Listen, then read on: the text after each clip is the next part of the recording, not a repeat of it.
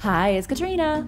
Number 10. The Chronicles of Georgia. The Georgian Chronicle is a fantastic superstructure built from massive stone pillars in the country of Georgia. It looks like something you might see in a fantasy movie, a Stonehenge full of history. These huge greenish-colored pillars erected at the very edge of a mountain overlook the blue sea beyond. While it looks very ancient, the building was made as recently as 1980 by the famous sculptor Zurab Tsereteli. Even though the monument is so new, it is still rich in Georgian history. Every one of the pillars is depicted with scenes from historical and religious events. Some of these structures are covered in images of Jesus Christ, others with Georgian poets, and some with the most famous people who ever came out of Georgia, such as kings and authors. In total, there are 16 giant pillars, all of them forming a perfectly symmetrical, square, open-air temple. Unfortunately, the Georgian Chronicle was never finished. Zurab began work in 1985, but with the collapse of the Soviet Union in 1991, funds ran out, things changed very quickly, and the artist never got to finish his masterpiece. Number 9. The Chichen Itza Observatories. El Caracol at Chichen Itza, when you see it from the right angle, definitely looks like a domed observatory. The top of the structure is broken, but it still looks like there should be a telescope sticking out from the roof, and a Maya scientist sitting in there studying the stars.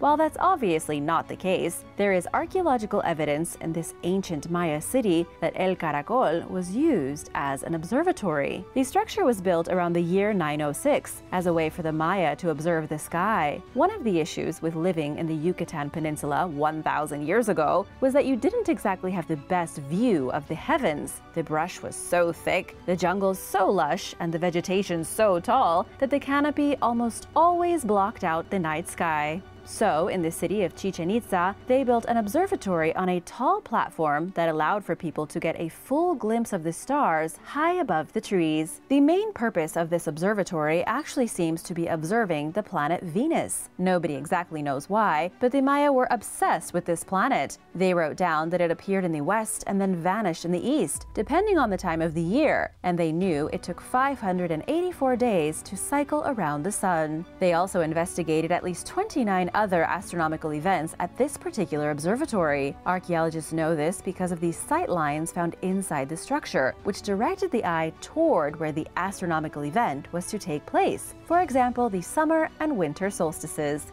Number 8. The Untouched Irish Tomb. A farmer in Ireland was working in his field as usual when he found something amazing. Even though he'd covered this place many times before, this time he discovered the entrance to an ancient tomb that had been untouched for 4,000 years. This unbelievable discovery was made on the southern part of the Dingle Peninsula. The farmer had actually been using an excavator to lift up a big rock that was in his way when it revealed a hidden chamber. The rock was actually the capstone to the tomb, and inside was a set of human bones. Archaeologists have dated the tomb back to the Bronze Age, saying it could be anywhere between 2,500 and 4,000 years old. It's a little different from other Bronze Age tombs because the entire thing was built underground. This suggests it could be even older. Michael O'Colleen, a local archaeologist, said it's an incredibly rare discovery because nobody had touched it. It could prove invaluable in the coming months to help reveal more about the prehistoric burial rituals of Ireland. People have been living on the Dingle Peninsula for at least 6,000 years, but this is definitely one of the more advanced tombs from prehistoric days that's ever been found. It would have taken a significant amount of work, suggesting whoever was buried here had been a very important person. Other amazing archaeological sites in the region include burial grounds and beehive-shaped huts built by the ancient Celts. Number 7. The Qutub Minaret. The Qutub Minar, or minaret, is an ancient tower from the 12th century that can be found in Delhi, India. It stands over 240 feet tall and looms over the entire surrounding area. It's one of the most iconic monuments in the capital that most people have never even heard of. Most historians agree it was built as part of a celebration of victory and had probably been inspired by similar minarets or tall towers in Afghanistan. It was the first Sultan of Delhi, Qutbuddin Aibak, who ordered the monument to be built in 1192. This was after he defeated the ruling Hindus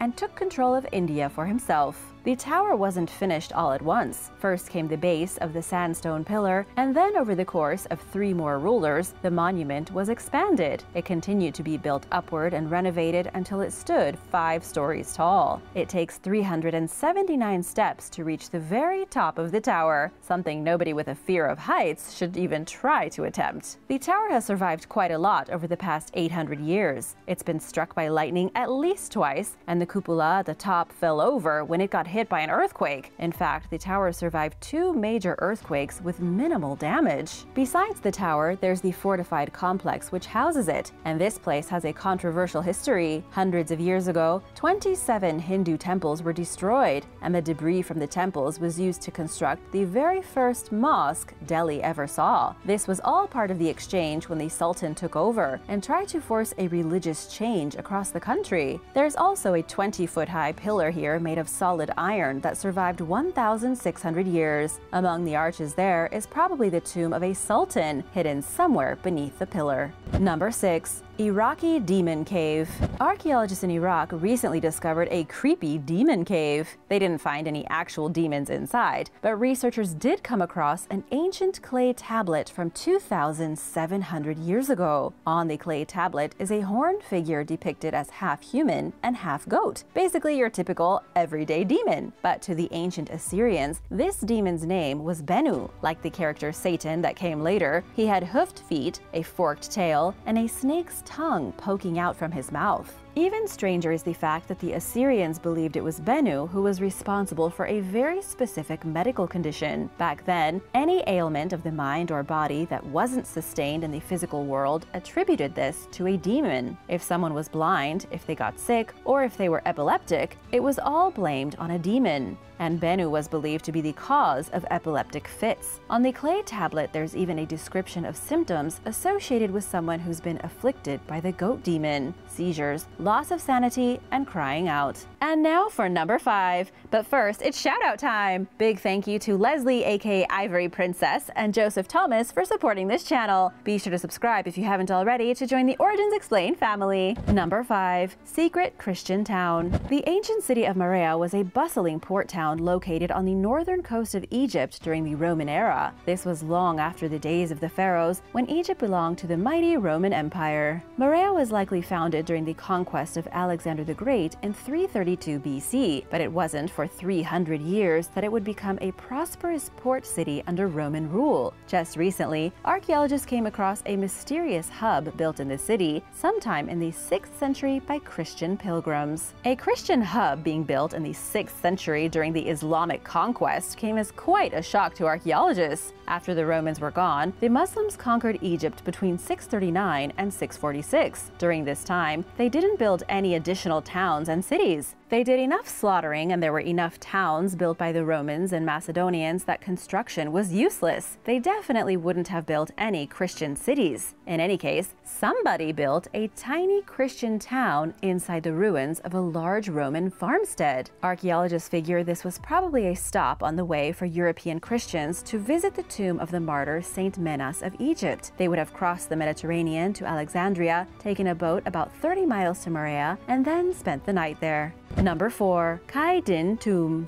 The Khai Dinh Tomb is where the body of the 12th emperor of the Nguyen dynasty is buried. He was the very last king of Vietnam to build a mausoleum for himself. And even though this great and imposing tomb looks like a dark temple from a bygone age, it was in fact built in the 1920s. Khai Dinh died before it could ever be completed, and his son, Emperor Bao Dai, finished it for him. Khai Dinh ruled Vietnam at a time when the world was changing. World War I had just finished, World War II wasn't yet on the horizon, and the world was quickly modernizing. Nonetheless, he continued to build all kinds of impressive traditional structures in central Vietnam, mostly around the Hue Imperial Citadel. His tomb, for example, is unlike any other tomb in Southeast Asia. The gates are decorated with clouds and dragons. The stonework is all black and charcoal colored, giving the place a dark and mysterious atmosphere, and the old king's body is housed at the very top of the structure after climbing 126 stairs to reach the burial chamber. Number 3. The Viking Beer Hall.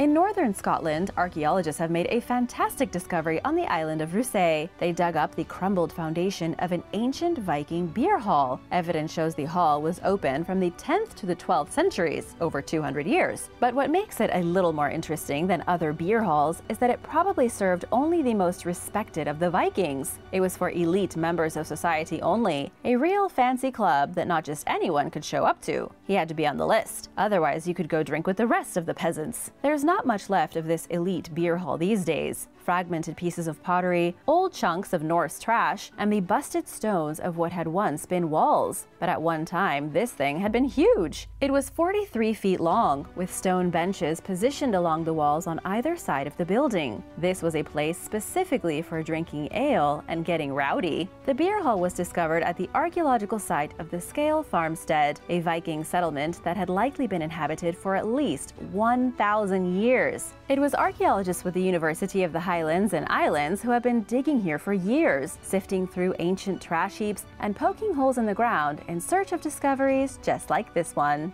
Number 2. Ancient Roman Warship Complex. Just this year, French archaeologists discovered the remains of an ancient warship complex in Brittany, dated 2,100 years old. The complex was built following the Roman conquest of the lands of Gaul in the 1st century BC, after the Romans beat down the tribes that had been wandering across France. Years later, the Gauls, now integrated into Roman society, went to the top of a hill with beautiful views of the Flume Valley below and built 2 massive temples. Archaeologists believe one of them was dedicated to Mars and Jupiter. Mars was the god of war and Jupiter was the king of the gods. The second temple is a little more mysterious since archaeologists can't tell exactly who was worshipped in it. The complex was used at least until around the beginning of the end of the Roman Empire. In the 4th century AD, it would have gone out of style just around the time that Christianity was spreading outside the capital and into places like France. The construction of the temple shows how the local population integrated with the Roman religion after they were subjugated. Even the rebellious Gaulish Rhydones tribe, who lived in Brittany since prehistoric times, quickly adopted the Roman religion when they didn't have a choice. Number 1. The Ajanta Caves. The Ajanta Caves are hidden in the hills of northwestern India, 200 miles from the wild city streets of Mumbai. They were carved into the face of a mountain starting around 2,200 years ago. They were discovered totally by chance in 1819